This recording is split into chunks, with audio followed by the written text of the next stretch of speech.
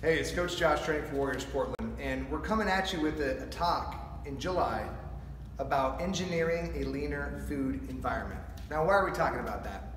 Environments trigger behaviors. I got that line from Luka Hochevar. Shout out to Bigger Grounds, one of my favorite coaches up in Renton.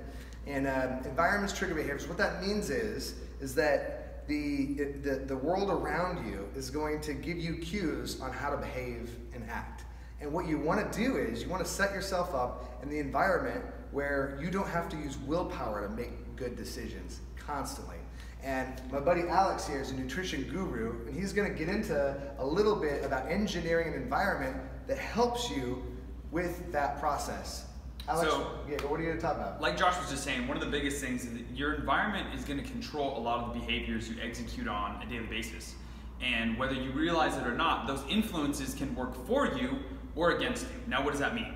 That means if you're somebody who's trying to lose weight or trying to get stronger, it can prevent you from eating the right foods that are going to support that goal.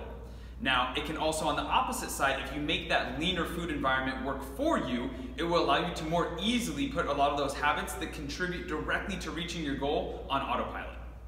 Boom! So, we're going to put a little bit more info in the link below. I want to see you there July 28th. Coach Josh, training for Warriors Portland, my buddy Alex helping you bring out the warrior within.